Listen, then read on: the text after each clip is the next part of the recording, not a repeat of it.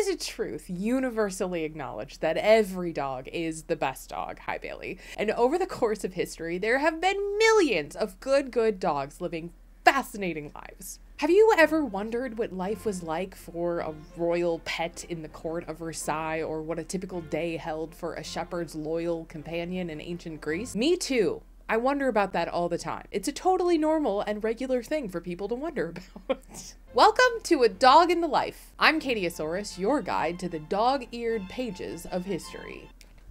I got like 4 more of those, so buckle in.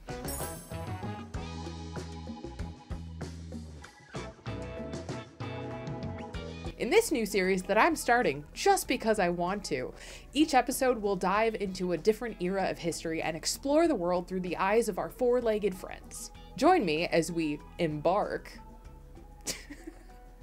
on a journey to discover the untold stories of dogs who witness history unfold. This is A Dog in the Life, where every tale has a tale to tell. Summer, 1837, the city of London. In 1837, London was already a bustling metropolis of over 2 million people. It was the capital of the British Empire and a center of world trade and finance and culture and pretty much everything that the British Empire had their hands in. The city was undergoing rapid change and expansion, with new buildings and infrastructure and new people arriving daily. Imagine you're a young sailor arriving into the Port of London on the Thames River, where docks and ports and canals stretch for 11 miles through the city on the riverbanks. Suddenly, you're swept overboard into the muddy, disgusting, polluted waters of the River Thames.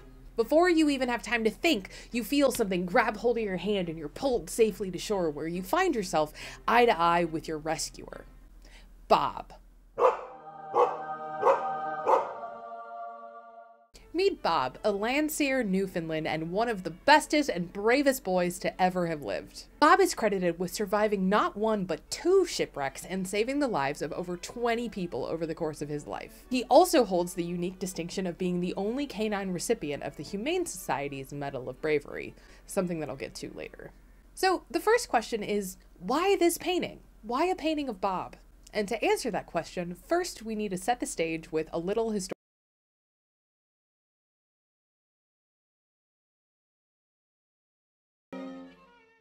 As the Industrial Revolution and advancements in technology continued to march ever forward, the Victorian era saw this resurgence in an idealized depiction of nature, right? Untouched by mechanical advancements and mass production. There weren't any factories in these paintings. Scenes of forests and flowers and trees and hunting and parks and pretty ladies on swings. This was kind of that idealized depiction of nature that the Victorians were trying to either cling to or bring back, depending on how you look at it. Now, on the other hand, many artists hated the idea of painting another romanticized landscape, and they wanted to use their respective mediums to draw attention to the social issues of the day. And these works, to this day, are still some of the most powerful glimpses we have into the harsh realities of what it was like living in the poverty and equity in Victorian London at the time. And also, I know that there's a lot more to it, but I have like 30 seconds to sum up an entire period of art history, so like don't at me in the comments. Somewhere between that sort of idealized naturalism and this bringing awareness to social issues was an artist named Edwin Landseer. Landseer is a fascinating artist who over the course of his career painted dozens and dozens of paintings of dogs, but what was particularly unique about them, and what I think is really cool about them, is that there wasn't much high concept symbolism to these paintings, right? He just let the dogs and their physicality and the movement in those paintings tell an emotional story. Like, look at these dogs! Landseer also painted what I think is the saddest painting of all time. Landseer's paintings are particularly interesting because while they depict dogs who are obviously connected to that idealized version of, Victorians frolicking in the woods and hunting with the boys, he also depicts dogs in realistic everyday situations, what life might actually have been like for these dogs at the time. And a lot of times these paintings often subtly highlight how poverty and social inequity can affect our canine companions. What was poverty like for a dog? And how did that poverty affect the family the dog was living with? It's really smart, right? It's a really smart way to contextualize, because we see it even today. We see those, Sarah McLachlan, in the right? And while in a certain sense that's about the animals, it's also highlighting the fact that poverty impacts animals. Social inequity harms animals. And that's the same exact thing that Landseer was.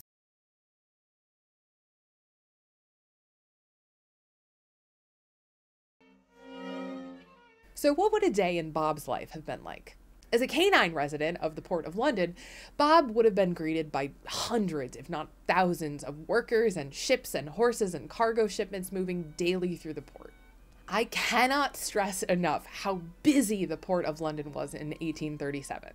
Millions of tons of cargo moved through the Port of London every year, and each dock had hundreds of workers and craftsmen and day laborers, bargemen and sailors who were responsible for loading and unloading the cargo and making sure that it got to where it was supposed to go. While I like to think that Bob was well loved and well respected, the truth is that life for dock workers was really hard. It was physically demanding work with very little pay. Injuries, disease, and death were very common. Many of the men who worked on the docks and on the banks of the Thames were unpaid. They were incarcerated prisoners who were kept in decommissioned ships called hulks that served as essentially floating prisons with conditions so consistently awful and so violent that prison reformers in England worked for years to draw attention to these issues. But then on the other side of the coin, as it always is, the men who owned and controlled the dockyards and the fleets of ships that moved in and out of the port were some of the richest and most politically connected figures in England at the time. By 1837, the British Empire's colonizing saw them trading in rare and valuable goods like gold and gems, African ivory, spices from India, Jamaican rum, silks, and porcelains and other fine home goods. People wanted fancy stuff if they were rich. And as London continued to grow into this sort of major metropolis, so too did the demand for more expensive luxury goods, which in turn made the ports of London more popular and busier. It's almost like colonizing is bad. So during the day, Bob is seeing ships and people and horses and cargo come and go. But it's also important to note that Bob's view of the Thames was very different than ours today. Like the rest of London, the banks of the River Thames were constantly undergoing construction and changing to adapt to the needs of the ever-growing city. London was built and rebuilt and built again, and it was all witnessed by the sort of ever-present Thames that was just there for public use. They built bridges and docks and canals and plumbing, and they were constantly adding to improve transportation and access to this very public waterway. In some cases, entire neighborhoods were destroyed in order to make room for these massive docks, and tens of thousands of people were displaced in a lot of the cases. There's even one story of a 12th century church being knocked down in order to build one of these massive dock structures that went out of business 10 years later. And I think that's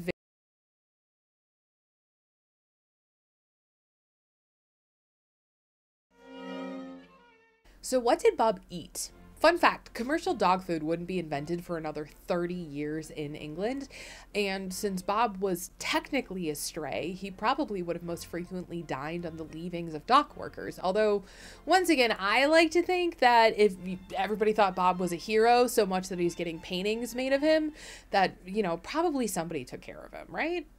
That's just what we're gonna go with. But what did the dock workers eat? At the time, pasties and meat pies were exceptionally popular meals and also probably pretty yummy for a dog. And so too were jellied eels. Eels, another fun fact, were one of the only types of fish that could survive in the polluted rivers of the Thames. And so for poor dock workers, that became a really popular meal for them. Bob probably also dined on his fair share of horse meat. So it's important to remember that at the time, horses were considered more like livestock, how we think of cows today. And there were over 200,000 of them living in London at the time. And so with the huge number of horses needed for transport and daily commerce, disposing of the ones who died became an entire industry in and of itself. And there was a lot of recycling. The dogs that lived and worked on the ships coming in and out of the Port of London also received their fair share of the ship's rations, which was usually some form of hardtack, this sort of bready, cracker-like substance that stored really well for long voyages. And Fun fact, those ship's dogs tended to be so sort of like healthy and well adjusted that hardtack, that sort of biscuit, that became the originator of what dog food would become. It's all circular.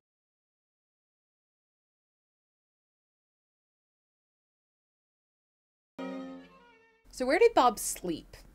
Since Bob was, again, technically a stray, it's more than likely that Bob took up residence in one of the local docks. Now, it's important to understand that when I say docks, I'm not talking about the kind where you'd park your summer camp canoe.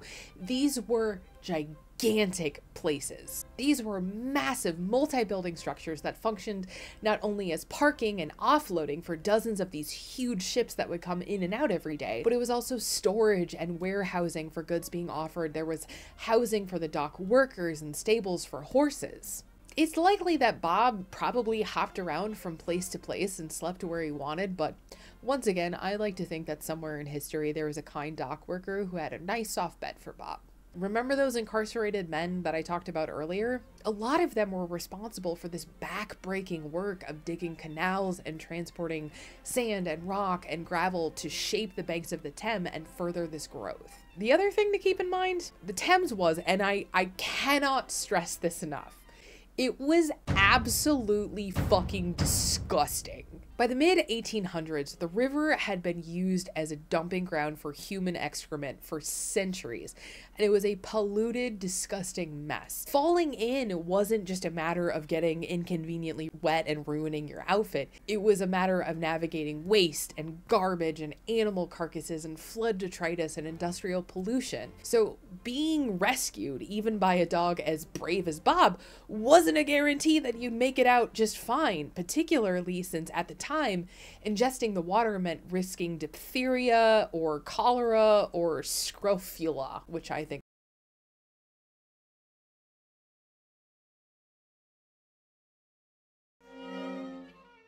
So I'm not gonna lie, I kind of chose this painting randomly. This was a series that I've been wanting to do for a while, and I just decided, like, you know what, it's never gonna be the right perfect time, so I'm just gonna go for it. And just something about Bob and his pose and demeanor, like, it just stuck out to me.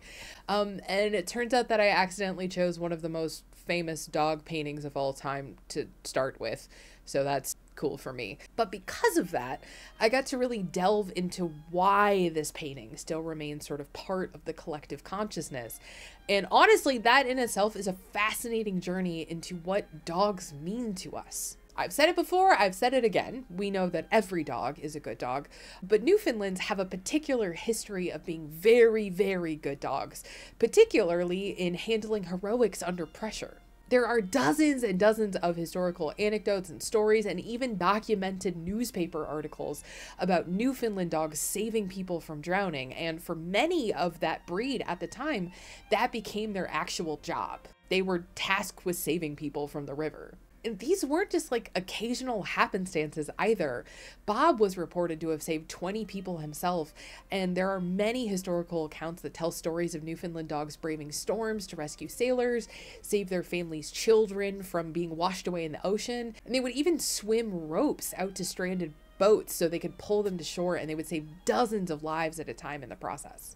In fact, in 1828, a Newfoundland dog named Harriman saved over 160 Irish immigrants from a shipwreck by doing that very same thing. He swam out a rope and they pulled the boat to safety. There's also a really heartwarming story that I found while I was doing research for this video, where there was this Newfoundland dog living and working on a ship, and there was a storm and the dog got washed overboard. And the captain was like, nope, sorry everybody, we have to keep going.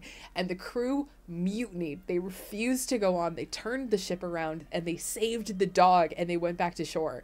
And I would turn a ship around in a storm for Bailey. I don't even care. I'd mutiny. I would mutiny. I get it. Newfoundlands as a breed also became very popular at this time. Even Charles Dickens, the most celebrated novelist of the time, he had a Newfoundland dog named Bumble. I ran the numbers, and just in case you were wondering, while Landseer was creating this painting of Bob, Charles Dickens was working on Oliver Twist. This painting was wildly popular as a piece of art. People loved it, but it also became really popular in another realm, fiber arts. In fact, just like the internet of today, there was niche community drama surrounding this painting. Essentially what happened was, at the time, German embroidery patterns were really, really popular, and then somebody bought the rights to all of these different English paintings and were like, hey, you can embroider these now. And a lot of people were really offended and really upset, like, you were trying to change our embroidery tradition, and they were like, no, we just thought you might want to embroider this, we're sorry. Community drama. And that, I thought, was kind of the end of the story and end of my day in the life, until my research took a very interesting turn. It turns out that Bob is an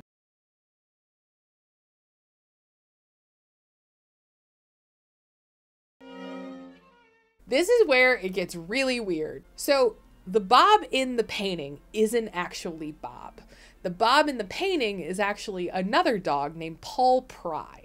Apparently, on the day that Landseer went down to the docks to try and find Bob to paint him, he couldn't find him. He just straight up could not find Bob and was like, well, that's fine. I'll just use another dog as a stand-in instead. So it's here that the historical record diverges a lot. Paul Pry was either owned by a friend, like a neighbor or acquaintance of Landseer, or Landseer's cousin, whose name was Newman Smith. And fun historical side fact, Newman Smith was actually the person who owned this painting and donated it to the Tate Museum in 1887. Once again, the historical record varying widely for no real particular reason, but Landseer either first noticed the dog walking down the street carrying a basket of flowers, or carrying a love letter for a lady, or he met him at a private dinner party when he jumped up on the table. There are differing accounts. And frankly, I don't think any of it matters, but god damn it, I had to read it, so you have to know it too. Another thing is that after exhaustively reading through the entire record of the Humane Society, it also turns out that Bob was never actually awarded a medal. That's just sort of like an urban legend, and it also means that the Wikipedia page is wrong, but I don't know what to do about that, so.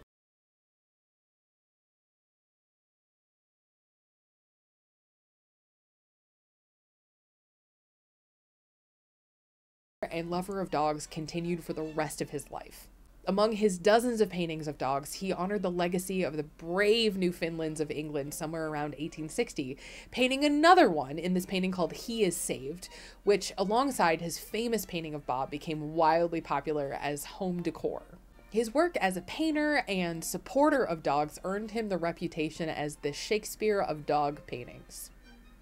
Landseer's love of dogs went beyond just painting them. He was a huge supporter of protections for animals and the preservation of heritage breeds, and he went on to become the vice president of the newly founded RSPCA in 1869. Landseer as an artist is a really fascinating person for a couple of different reasons. First, his paintings got a lot of criticism. It was said that his paintings were marred by how sentimental the depictions of these dogs were. But on the other hand, Landseer's works became incredibly popular as home decor because both of his brothers were expert engravers and they made copies of his paintings. They became really popular in lower income households because they could afford the prints. People like pictures of cute dogs. Landseer also didn't just paint dogs. In fact, he was the person who made the lions that you can still see to this day at Trafalgar Square. Thanks to the work of Landseer, this type of Newfoundland dog with the white and black coat became so popular and so iconic that they were ultimately dubbed a Landseer Newfoundland, and it is a breed that's still recognized by the Kennel Club today. The real Bob lived to the ripe old age of 14, and thanks to the work of Landseer, was celebrated as a hero through not only London, but the world. The best part? Bob's legacy lives on even today. Check this out. And that's it! A little bit about Bob, a little bit about London, a little bit about Landseer, and hopefully you learned a little bit of something along the way. Thank you so much for watching, and before I go, I know some of you might be wondering what the fuck this has to do with my usual content, and the truth is, it doesn't. I spent a lot of time this year thinking about what is important to me, what brings me joy, what makes me excited to wake up and make content in the morning, and I frankly have really been struggling. And so this year I decided that while I'm still absolutely going to make ADHD content, educational content, that kind of stuff, I also want to try and make videos that are simply things that I care about and I'm excited about talking about. And I miss being a historian. I miss being able to do research and deep dives. I miss being able to learn about cool little niche moments in history. And I also just really like dogs. And so I came up with this idea, and I'm really excited to know what you think, hear your thoughts, so let me know in the comments. If you have a historical dog that you are a fan of and you want me to talk about, please let me know. But if you liked this and you would like to see more, don't forget to like and subscribe. My plans were to be holding my dog for this part, but she's sleeping and I don't want to wake her up, so maybe next time. But as always, thank you all so much for being here. Thanks for watching, and I will see you again soon. Bye!